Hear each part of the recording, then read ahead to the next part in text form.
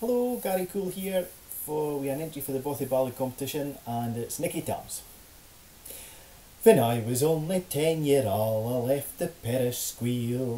My father fed me to the mains to chise, milk and meal. I first put on my narra bricks to hop my spinel trams, syne buckled round my knapping knees a pair of Nicky Tams.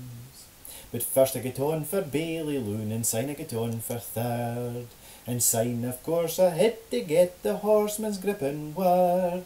A loaf of bread to be my peace, a bottle for drinking drams. Syne ye canna gang through the calf house door, athoot your Nicky Tams.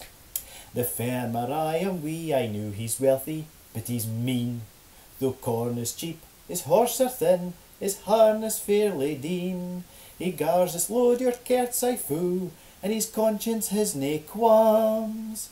From breestraps brack there's nothing like a pair of Nicky Tams. I'm courting bonny Annie new, Rob Tamson's kitchy deem.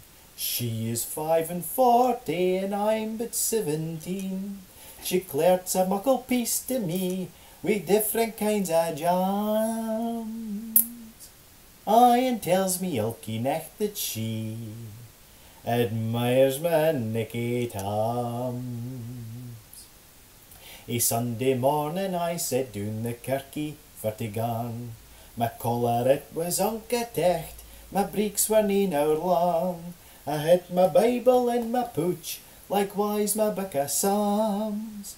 When Annie wrote, "Ya muckle gape, tak off your Nicky Tams."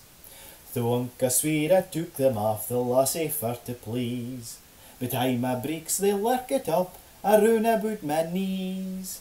A muckle wasp crawled up my leg in the middle o' the Psalms. Aye, never again will I gang to the kirk athoot my Nicky Tams. I've often thought I'd like to be a bobby on the force, or maybe I'll get on the cars to drive a pair of horse. Whatever it's my lot to be, the bobbies or the trams, I'll ne'er forget the happy days I wore my Nicky Tams.